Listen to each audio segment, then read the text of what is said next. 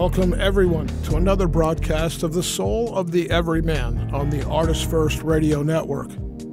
All past broadcasts are podcasts.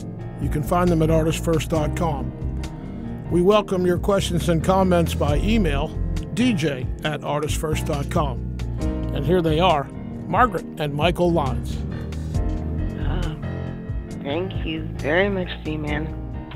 And here we are again. Here we are again. I'm Margaret. Oh yeah. And I'm Michael. And tonight we are doing the show from the veranda, as you guys can tell, I'm sure. we're gonna do this with springtime passion. It's certainly bursting out all over. That's right. Every blessed thing is chasing every other blessed thing for sex right now. It's true. The squirrels are just as horny as hell, but it is fun to watch them. Unless they chase each other around, yeah. It is fun to shoot at them. But here on the Soul of the Everyman, we don't believe in violence against rodents. Oh my! We would never do that you know of. But anyway, yes. So tonight we are going to talk about passion, and we looked back and we thought, well, oh gosh, we must have done a show about passion, and we did. But it was about 3 years ago, and in the interim, a lot of passionate things have happened. Indeed, 3 years ago. Right. So the world was completely different 3 years ago. The world was completely different 3 years ago, and so it was time for another show on passion. And you came up with this inspiration for this topic in any case, so maybe you want to start off. Okay, I can do that. Well, frankly, I was struck by how different people use the word passion. Some people think that passion is anger. And some people think that passion is only involved in sex.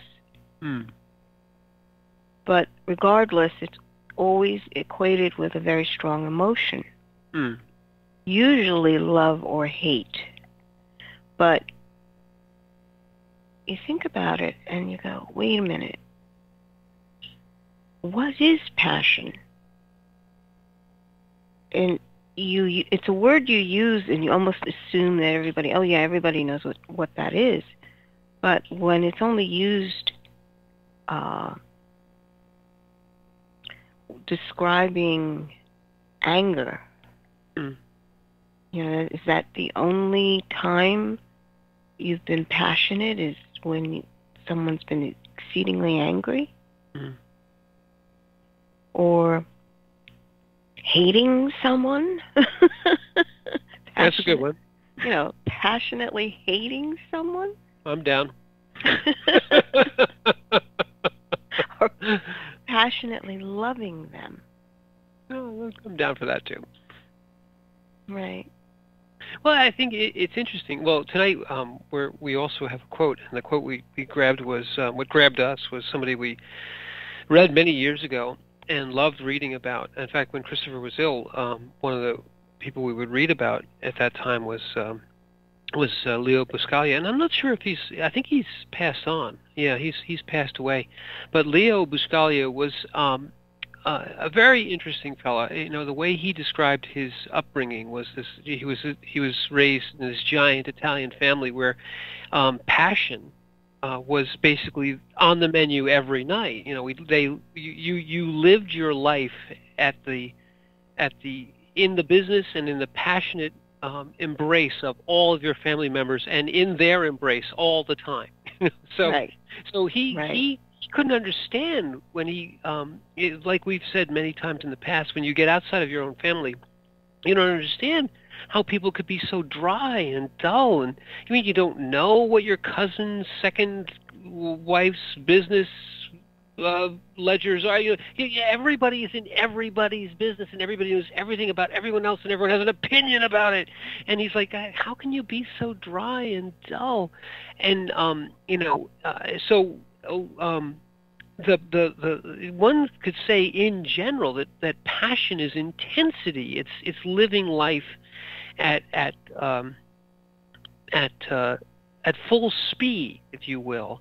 And Buscaglia helped people kind of get in contact.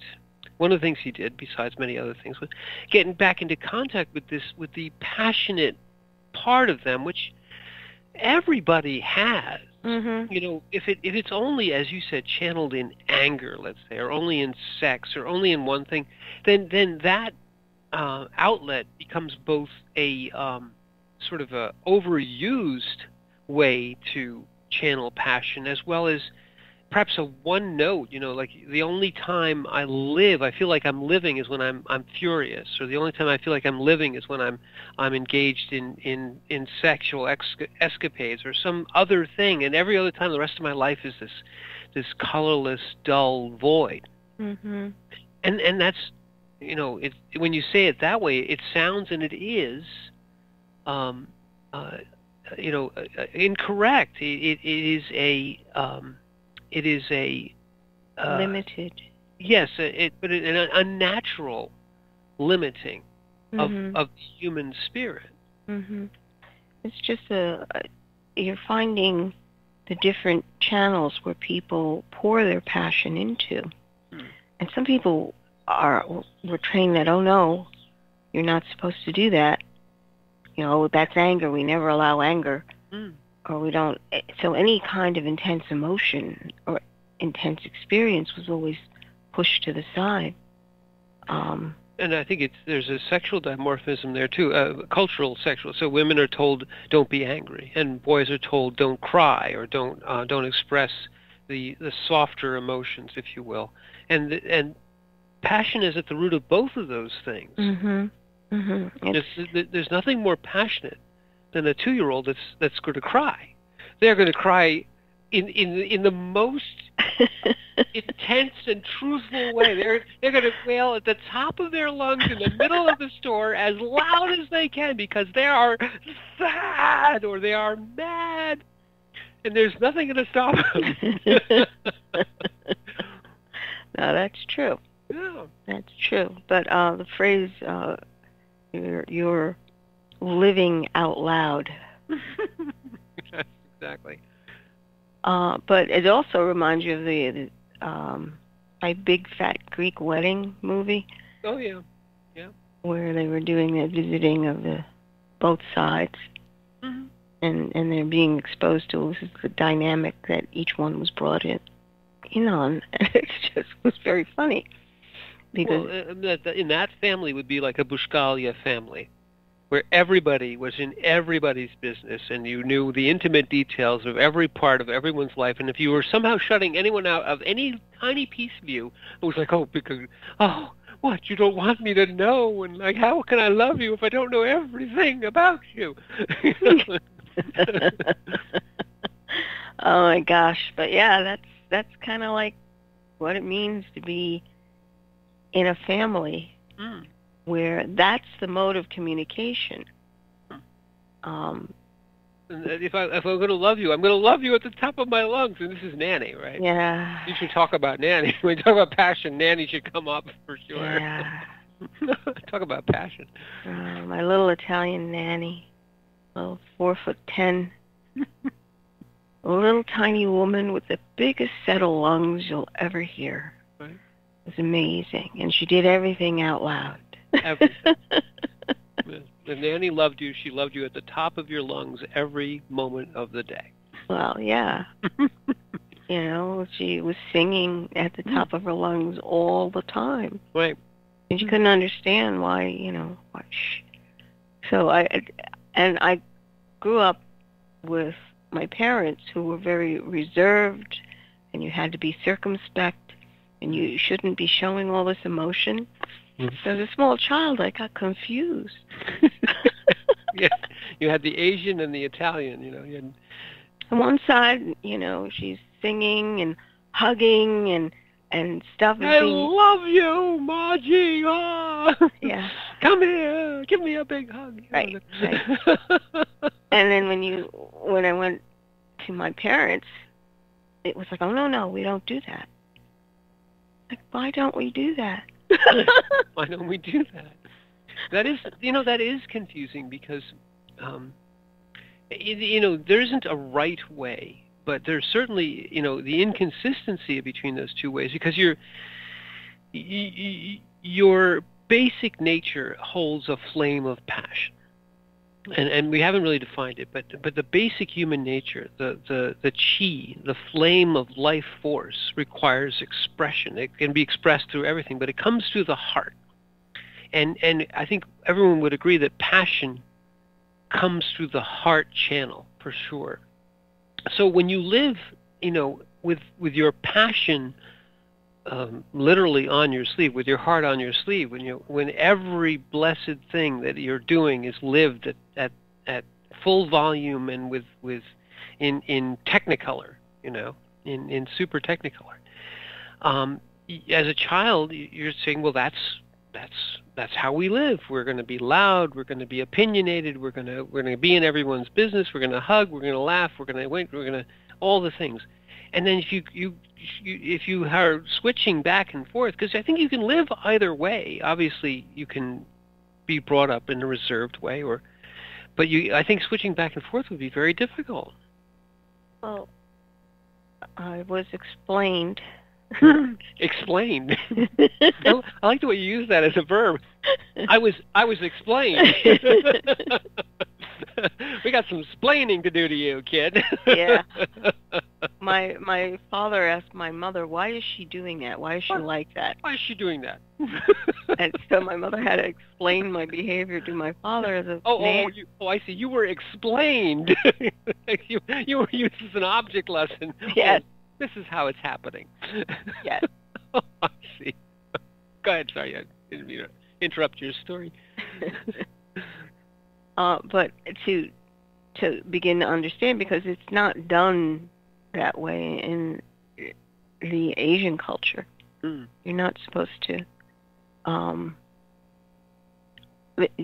There's no hugging. There's no, outwardly demonstrative emotion. Right. We love you, and you should know that because we told you. Right. Because I told you. I sent you a note about it. Well, and you mentioned My Big Fat Greek Wedding, and that same sort of, let's say, dispassionate passion is part of Western culture. You see it in the English culture, and translated into American Presbyterian. This kind of, we love you, but don't get the doilies wrinkled. That sort of. It's just it's very tightly bound up. And then you end up with these very narrow channels where you can express your passion, and these things, the expression uptight was coined to kind of characterize this type of upbringing. If you were brought up in an uptight family where nobody, where it was all very locked down and strapped down, you ended up with a bunch of neuroses. Yeah, pretty much. Pretty much neuroses. And the thing is, though, if you didn't have anything to compare it to, it would certainly confuse you. But you were really there. These are certain boundary lines you do not cross. Mm. And this is the way it is. And we will choose for you the line that you're going to accelerate in. Mm. And my dad, for argument's sake, his father and it was a relationship of unequals. That relationship was almost like like as you said, like children are there to be seen and not heard. You're my junior. You're my you are not my equal. And in that sort of a structure, your passions are constantly constrained. If you want to be in this structure, you have to be locked down. You have to be you have to be a cipher, in essence. You have to be a certain way because this is how our family does it. Right. We don't do it that way. We do it this way. Hmm. And if you're part of this family, this is the way we do it. So this is what you say. This is how you act. Right. This is what's acceptable. What's acceptable? Those terms exactly. Mm-hmm. And yet, when he grew up and he found somebody to marry, he married my mother, who's not so locked down. Marie's a little on the free spirit. Yeah. A little bit on the free spirit side, kind of. And when you had Nanny, and then what I'm trying to say is, I believe the heart gravitates away from that. That this is an artificial constraint, which if you've given your freedom, you walk a much more expressive line, Well, yes, and the problem with it, though, is that you can be in a grouping that absolutely has no boundaries, which is the other extreme. It's like there's a middle road somewhere that you've got to find that works. You can't be up in everyone else's business, and you can't be separate, and everybody is just, this is my lane. Nobody crosses the line. Well, who said reason is the circumference of passion? Was that Aquinas? Say that again? Or I think it was Descartes. Reason is the circumference of passion. Right. But yet it acknowledges that without that reason is an outer bound, but it is not enough.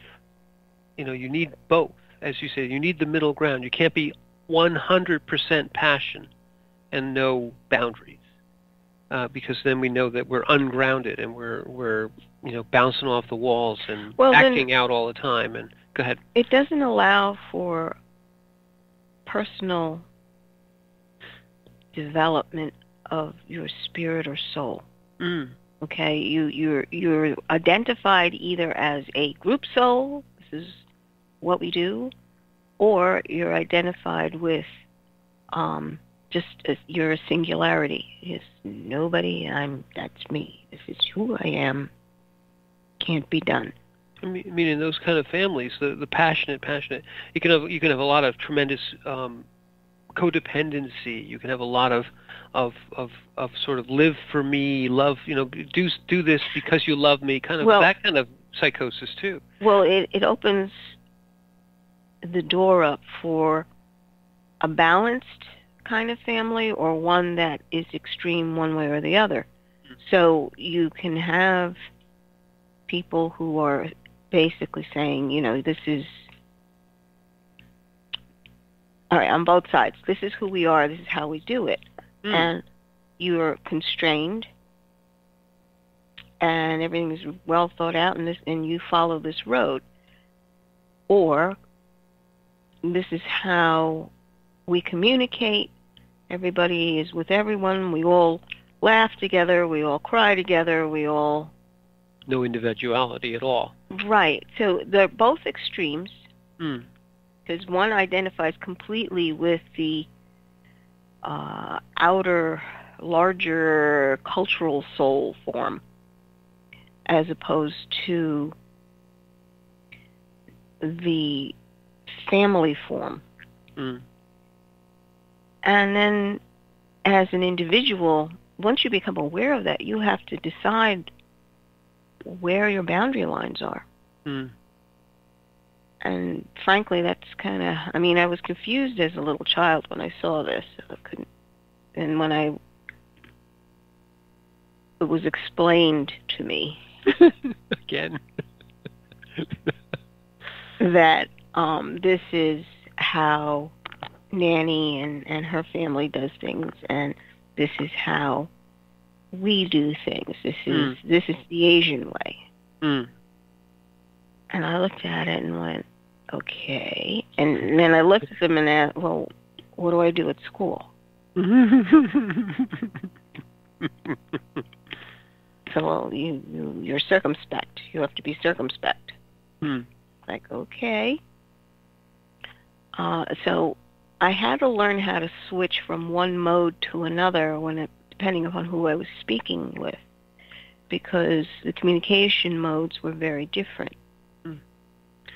communicating to Nanny about how you're feeling and how it all happened. That was all experiential. She was there with you. Yeah. But trying to explain like a scientific technical viewpoint right over her head. Right. Whereas when I spoke to my parents and talked about a more scientific technical viewpoint, we could communicate. But if I started speaking of emotion, that got shut down immediately because we don't do that. Right. And so, in one sense, you could see that one way of doing things was much more about the if we look at it from the point of view of Tolle, you have the egoic body and you have the pain body. You have the I-centered, emotionless kind of thinking, the thought body, if you will. That's the extreme form of ego mentality. Mental, no passion, nothing except the facts and the dryness of it all. And then you have this, the full pain body emotion, completely lost in just the emotion reaction. And so both of these things are extremes of these fragments which people carry around with. They either live as a blend, most people, or they live entirely as one or entirely as the other, which is the extremes, but that's where people do get to. And when you get off into the weeds of mental, you're so locked down and uptight and unable to express any emotion, but you're living in that egoic body. And then if you are going completely into the emotion, but neither one of them acknowledges the being at all. They're always in these niches. Well, it gets rolled up into, what do you mean being? That's who you are. Yes, that's true. Okay, I mean seriously, you have to be very independent in your thought and your emotions to be able to balance this. Not to get enmeshed one way or the other. You understand that this is all part of you. These are all aspects of who you are and what you've experienced. But you realize that that's not me. That's not who I am. And that's where it all began. And you mean the greater I, too, not the I. Yeah. Because you had enough experience to realize that there's manipulators on both sides.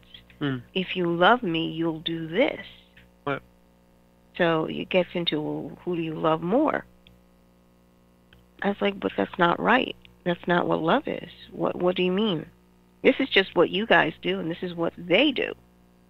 It's just what they do, or just what you do. Why does it have to be that someone loves you more if you do it this way? So you begin to understand that love is not contained in these outward actions. Well, the word you used just a moment ago was enmeshed, and that's a good one, because these are both nets, or in some ways traps, or ways of enmeshing a person. The mental form, and we're going a little bit far afield, but we'll come back. The mental form does allow for a certain degree of passion, but it has to be expressed in, like, say, I'm going to be the best accountant ever. I'm going to spend all my life, focusing on these 17 numbers. Where, so the passion has been channeled into nothing but achievement, accomplishment, goal setting, filling out all the boxes, checking all the things. It's all ta ta ta ta ta. That's the passion. That's where you're allowed to be passionate. And yet, any emotion or any true, let's say, true feeling is quashed if you're saying, well, you want me to come and sit down on the floor and color with you, but I'm busy. I've got accounting things to do. And you have to understand that those are very important things, and the important things take place of things like whatever family. So that's that passion. It's all like the eye focused on the getting things done and setting goals and being the best uptight person you can be. And then on the other side, this is the passion of the love, the gusto, the sex, the rage. It's all passion poured into nothing but completely unbound rivers of emotion. Whether you're killing people with love, killing them with kindness, killing people with food, or raging out of control whenever something flies off, and you just feel completely unconstrained to just rage and break things and tear up and act out. It can be violence. It can be just living your life so destructively that you end up in a gutter somewhere, completely wiped out by alcohol or drugs. These are passions too. It's this, whether you're going to take your passion and buy into that. If you want to live in the emotional way, it's all this. Or if you want to live, in the achievement, accomplishment, every down to the last I and the dotted T and everything in order and order. And they're both conceits in one way, but that's where passion gets all confused, because that is the definition that people give to passion. Exactly. And you sit there and you go, but that's not what passion is at its core. It encompasses all that. Yes. But to embrace, even begin to open that door to understand the fullness of passion, because people are swept up in their concept of what passion is. Yeah. It's so I think we to get back down to brass tacks,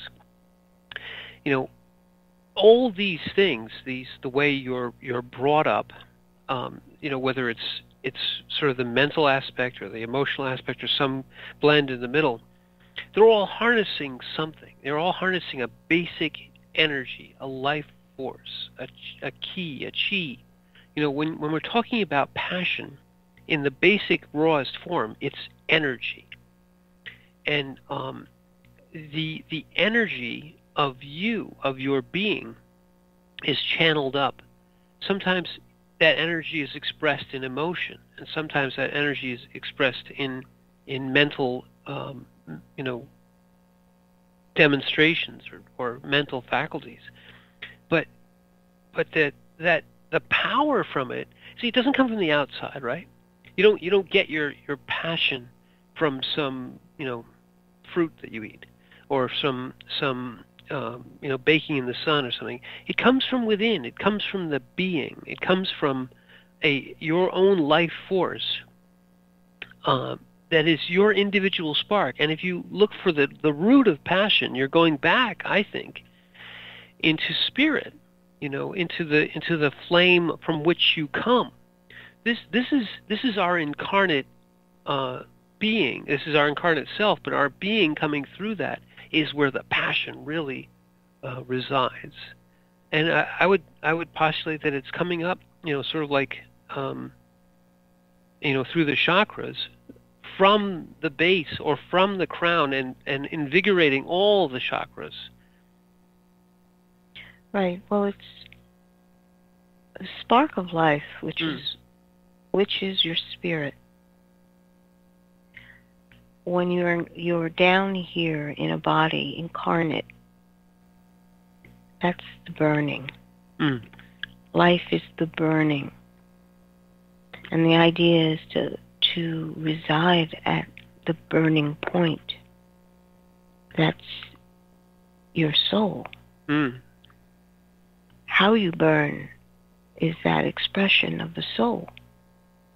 And you are supposed to be burning all the time. That's the point. Life is passion. It is that combination of the spark of life with your pathway, the burning pathway. And once you encompass this, to begin to see that all life, when you're engaged in living, being conscious, encompasses and expresses the passion. And it doesn't have to be out loud, as most people think. It's like, this is passionately angry means that you're taking a fit in some way.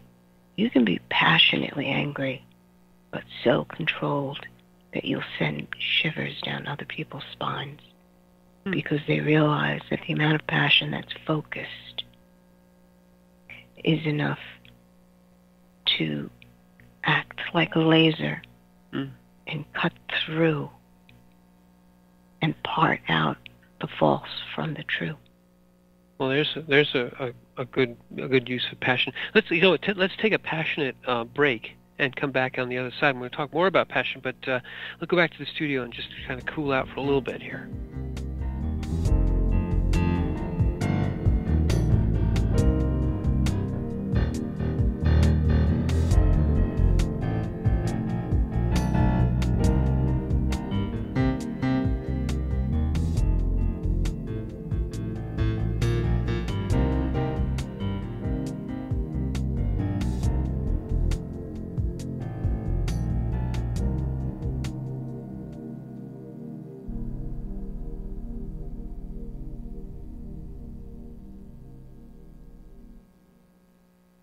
Moonstones and murder. Real murderers need a heart of stone. Meet Maggie and Mike Heartstone, parents of twin boys, entrepreneurs, and now empty nesters. Mike is retired, not by choice, from his position as chief of police in the picturesque resort town of Hamilton. And now his wife Maggie and her shop, the Cozy Crystal, are their only source of income. When a mysterious killing interrupts Hamilton's famous Springfield Park rock show, the townsfolk, the Cozy Crystal, and their lives are rocked to the core. Can Mike and Maggie figure out who is behind the murderous deeds before the town comes crashing down around them? A touch of romance, a little mayhem, and a whole lot of suspense, along with plenty of comedy and thrills galore. Get your crystal magnifying glass out. It's time for some Moonstones and Murder. Available on Amazon, Apple, Kobo, and other fine e-tailers in ebook and paperback. Out soon on Audible. Get your copy today. The wait is over. First Blood, Book 2 of the Blood series is out. Your favorite bad boy thief Dev is back, and the beautiful and deadly Trey is right there with him. She is sharp, sexy, and full of surprises. Their adventures continue as a new power arises to threaten the world. The heart of creation is under attack, and time is definitely not on their side as they battle against their enemies' undead hordes. Can they unlock the hidden power that can defeat him, or will his forces draw first blood? Get all 3 installments in the series. Book 0, It's in the Blood. Book 1, Destroyer's Blood, and the new release, Book 2, First Blood, today. Available in ebook and paperback format on Amazon, Kobo, Apple, and most other fine e-tailers. The Fat Man Gets Out of Bed is the latest book from Michael Lyons, the award-winning author of There is a Reaper. Featuring 13 original stories, this wide-ranging collection has everything. Forbidden love, gods versus demigods, weird invading aliens, sexy seductive artificial intelligence, and unusual passion between the living and the dead. All set amidst fantastic worlds of pain and loss and boundless joy. From the sublime to the macabre to the bittersweet, The Fat Man Gets Out of Bed will leave you breathless with laughter, brimming with tears, trembling with suspense. Available now on Amazon.com, Google Play, iTunes, Kobo, and fine e-tailers everywhere. Rick Riordan fans, love mythology with plenty of action and humor? Destroyer's Blood is for you. The new fantasy novel by award-winning author Michael Lynes is book 1 of the adventures of Dev Kalian, the Blood series. Follow Dev and his magic sword Betrayer as they are suddenly attacked and forced to return to Olympus to fight in a war they want no part in. The world of men and gods is about to be destroyed by Zeus's ancient foe, and only Dev and Trey can stop him. The conflict never stops, and the amazing twist will have you on the edge of your seat. Act now while the ebook is on sale for only 99 cents. Destroyer's Blood is available on Amazon.com, Barnes & Noble, iTunes, Kobo, and fine e-tailers everywhere. And while you're there, get the free prequel, It's in the Blood, available for a limited time. There is a Reaper is the story of 5-year-old Christopher Aaron and his life-changing struggle with leukemia. Winner of both the Indie Bragg Medallion as well as the reader's favorite silver medal for memoir, There is a Reaper has more than 100 Amazon book reviews and a 5-star rating. It has been described as life-changing, spiritual, a must-read. Just released on Audible and iTunes, this memoir is also available in paperback and on Amazon Kindle for only 99 cents. Get your copy of this life-changing memoir today. Hi, this is Hannah Ruth from the band Wild Hum. Check out our new Americana Soul CD, Wild Hum, at our website, wildhummusic.com. And you are listening to the ArtistFirst Radio Network. Thank you.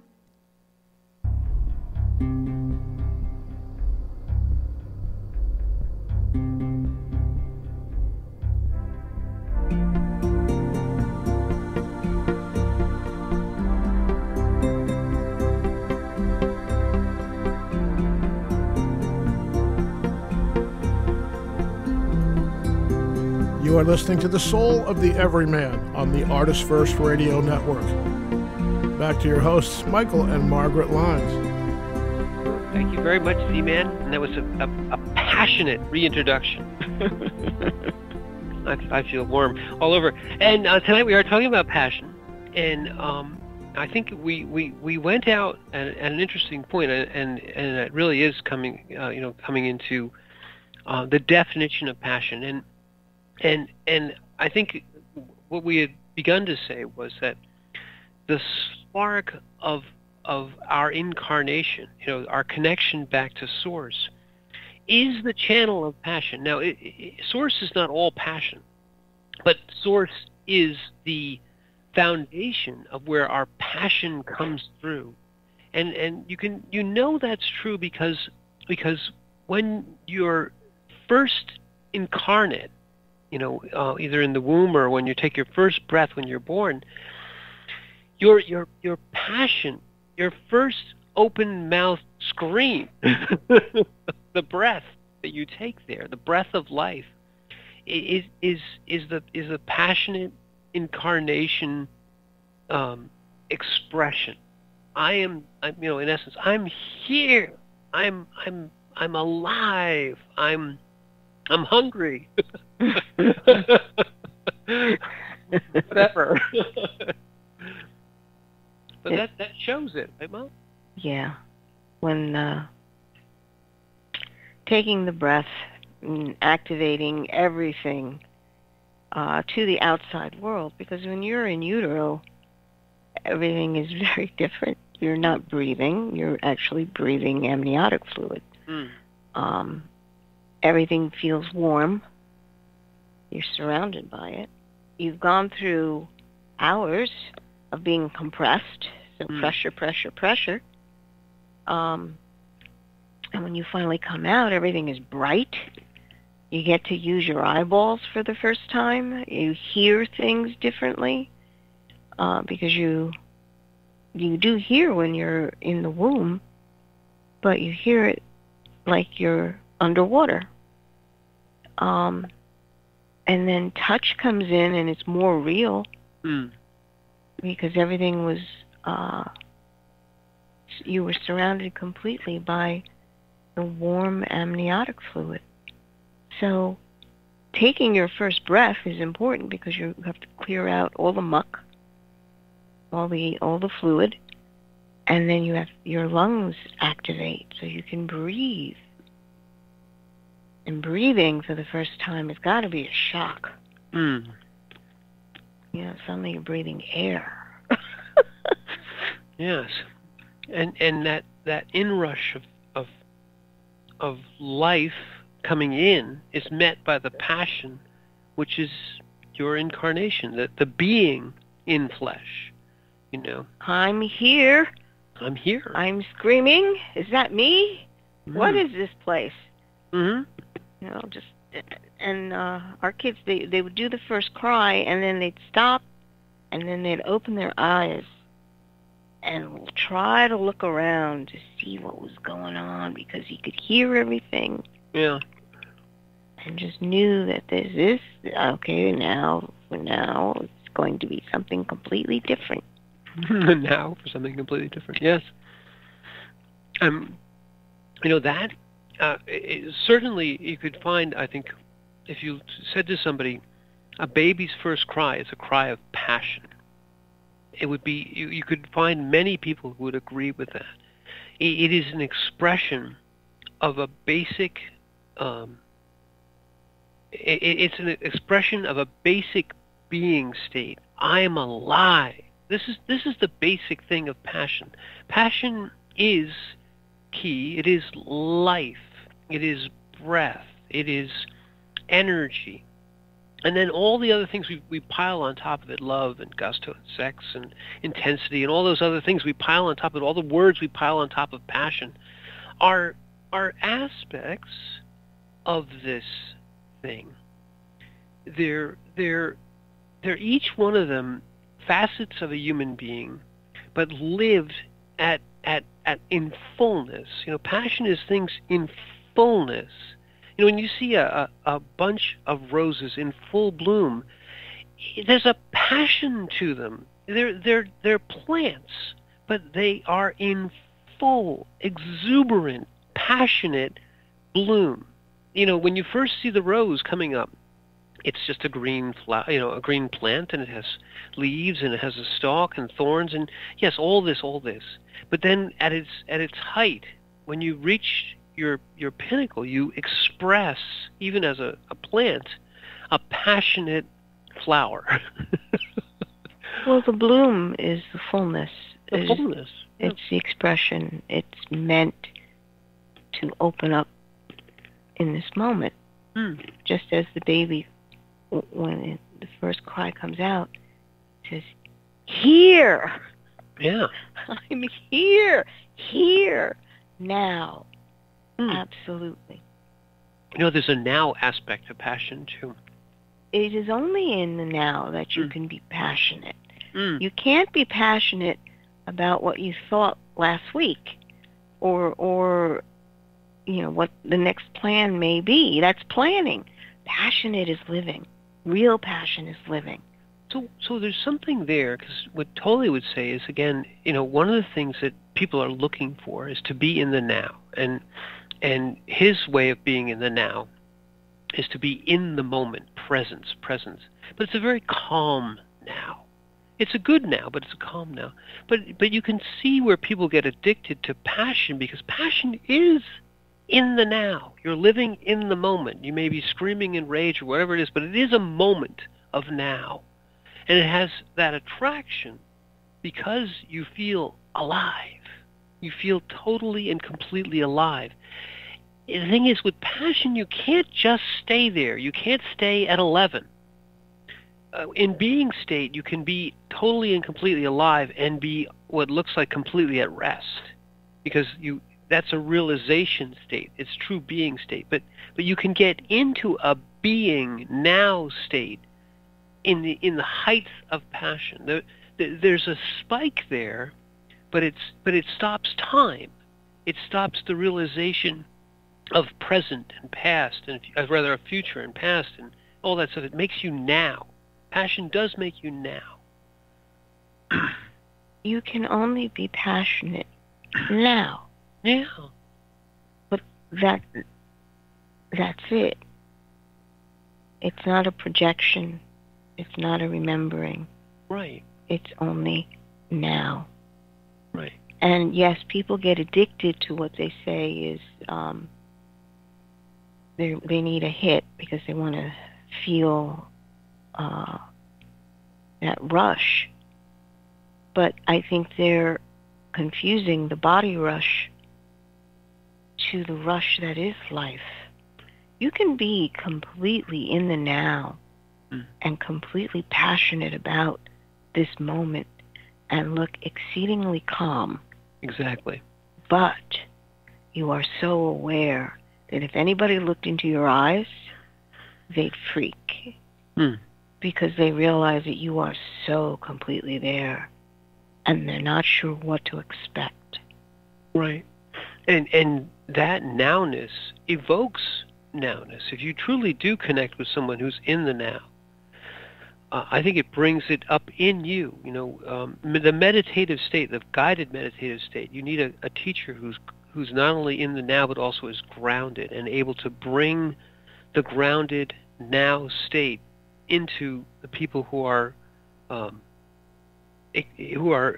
being guided in the meditation, if you will. And that's a form of passion too, to be in a fully present state. A fully present meditative state, or a fully present state, is passion at its height. But as you say, by all these definitions, it doesn't look like passion. It's not. It's not guzz. It's not. You're not throwing things. You're not. It's none of that. The outward expression is what people use as a guide or a measure for how they feel passion should be or how it's expressed. And that's just the outward measure. When the connection is made heart to heart and the soul is present in the eyes, passion that is life itself. And the expansion of that moment and the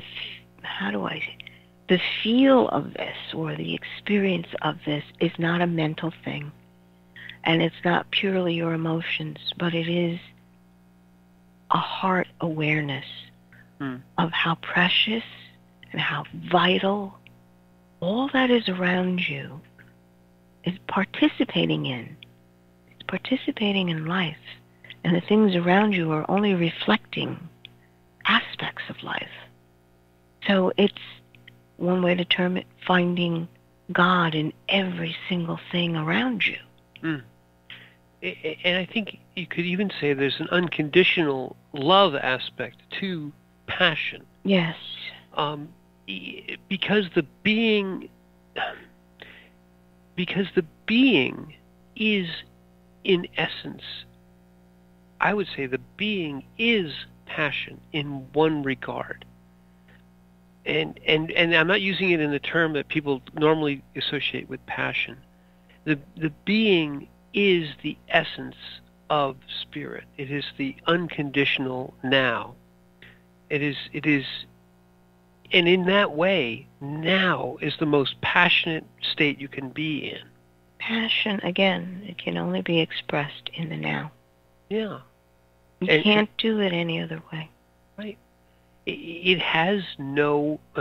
Let's say it in a different way. We talk oftentimes about the relationship heart to heart here amongst one to another. Let's say between two. But that relationship, when it's brought up to the level of passion, in a completeness, in a nowness, transcends time. It transcends death. And those two things mean nothing to passion. Why? Because passion is, again, it's spirit, and spirit doesn't know anything about time, doesn't know anything about death, has no bearing on where your loved one is physically. or when the relationship happened time-wise. Because in the true now state, that relationship is as close to you as it ever was. It is the now, which is eternal, and therefore doesn't matter. People say eternal and think it means all time. I think Tolle said this also at one point. And eternal means nothing. It has nothing to do with time. Eternal means no time. A state of no time. A state of no time. Mm-hmm. People say, well, you're going to have life and have it eternally. Yes, but you're going to have life and have it now, which is no time, just now. And people understand that the connection between infinity and zero. If you're a mathematician, you understand the connection between infinity and zero. Zero is now, and so is infinity, and they're equivalent in that regard. Right. I always look at the symbol of infinity, which is the figure 8 on its side. Mm. I always look at that as the zero reflecting zero. Yeah. Right. Through the nexus point, which is the infinity vanishing point. Which is the touch point. And the touch point. Right. So God is seeing himself in that point. Penrose, brilliant cosmologist and mathematician and his concept of the universe is that there is no time, and that the whole thing is in essence happening in no time. That the concept of time is something that we have made up from our point of view, and that from the outside looking in, which is, people say, what do you mean the outside of the universe looking in? But from the outside looking in, it is that. It is both a fullness of the two lobes of the figure 8, if you will, lying on its side, and the infinity point, which is where we say it started, the Big Bang, so to speak. Mm-hmm. But none of it matters. It is both completely exploded and completely compressed at the same time. Right. Because there is no time. Right. And Penrose he says things like that, and he just walks away, and people go, because he's just brilliant. He's a genius. Oh yeah. But actually, if you look at the infinity symbol, the symbol of the Tao can be drawn with that. Yeah, that's true. And the symbol of the Tao is supposed to show the interplay, the relationship between the two circles. And how if you're talking about reason is the circumference of passion. The measurement, if you took the circumference of the Tao and then you measured out one of the leaves, or what would you call it, the fish? The drops, the fish, whatever it is, yeah. Yeah, moving. And you measure that all out. One of those, one side, the circumference of the one side is equal to the entire circumference. And it happens both ways. Right. So it's another way of trying to say that we are all in this oneness. Just we are working on relationship, going back and forth and round and round. Right. And when you do create a Tao symbol, you have the dot in the middle of each of the drops, and it's the opposite one, so you're supposed to be conscious of the other as you go through your movements. Right, and of course people see the Tao statically, and really it's a dynamic, three-dimensional thing which is represented on paper. Right. And so, there's passion in the Tao. It is an expression of people talk about it as being life, or the flow of opposites, but yet the great cycle, the centers, but the centers are always moving. These are all perfectly good concepts for the way passion enters existence. And that's the other thing I would say, Ma, is that when Tolle was saying, that where are you? You are an invisible, undefinable. There's no one thing that you can put a finger on in a human being, and say, there it is. There's the spirit. There's the soul. Whatever it is. No, you're completely invisible. But your passion is you. It is your own individual spark energy, and as it is embodied, like the Tao is embodied in one regard, you see the movement, the incredible balance, but yet the incredible lack of it's never static. It's always evolving. It's always moving. It's always its motion is balanced, and yet opposites, and yet has a tension, and it has it's just this. That's what makes that symbol so incredibly powerful. Yes, if you allow it to become three-dimensional. But I'd like to go back to the point back to the infinity symbol in the very center of it, which is the undefined point, yes, the infinite point. That is also defined by the cross. Yes, yes. That is origin. This is source point. Yeah. And we happen to be in these dimensions. And the passion that's expressed by the cross, where Jesus dying for someone, again, we've said this before, no greater passion than to give your life up for someone else. Because you know in that passion of life that it's eternal. You had no choice. I am life. I am love. And you go do what's necessary right in that moment, that eternal moment, which becomes recorded. The byplay of what you have chosen in that eternal moment, trying to save someone else's life. And you had no thought of holding back. It's just go. I must do this. That byplay is recorded for all eternity. Yes. The phrase we use is the eternity bank. You're putting that experience in. So to understand that it's every single moment that passion can be expressed. It's a matter of choosing. Do you choose this? Do you choose to love? Do you choose to forgive? Do you choose to be that eternal spark in that moment, regardless of the fact that there's nothing but darkness around you? And of course, if you're the only spark in that room of darkness, everything is going to be turning towards you. Well, I like what you just said, too. I mean, the idea that in the moment of now, with passion, you write upon eternity. Yes. And you're creating, passion is also the link back to no time. We have to say this again.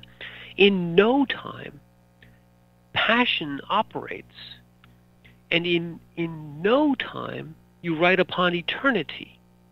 So when you can feel this when you are faced with an existential crisis, when it's you, when your life is being given for another, when someone else's life is on the line, and you act in now time, everything else falls away, and it becomes just the passion and the now. And you can feel eternity recording that. You record it, but eternity records it. And then the relationship, that bond, is like a wormhole. It connects what we call two different times, because passion is now. And now is everywhere and all times.